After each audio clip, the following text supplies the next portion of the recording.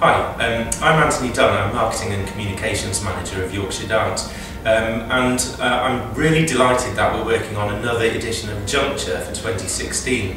I was here for the first Juncture in 2012, curated by Charlotte Vincent, and I was here for the second Juncture in 2014, curated by Wendy Houston.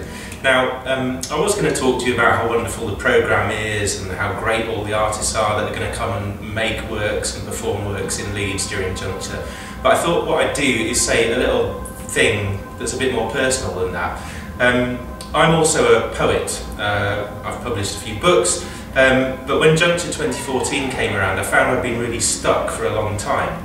But something about immersing myself in this experience and this community of artists and audience and being properly engaged in all the arguments and conversations that came up really fired my imagination, and for the first time in a couple of years I found that I was creating again.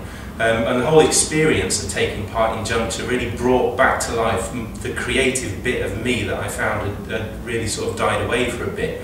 It was the most incredibly exciting moment. And so I've got really high hopes for Juncture 2016, and perhaps that kind of creative vigour and life is going to be something that will be experienced by all kinds of other people this time around, hopefully by me too. But I would really invite you to come along, get stuck into the festival, join in the conversation and the debate, and who knows what might happen to you as a result.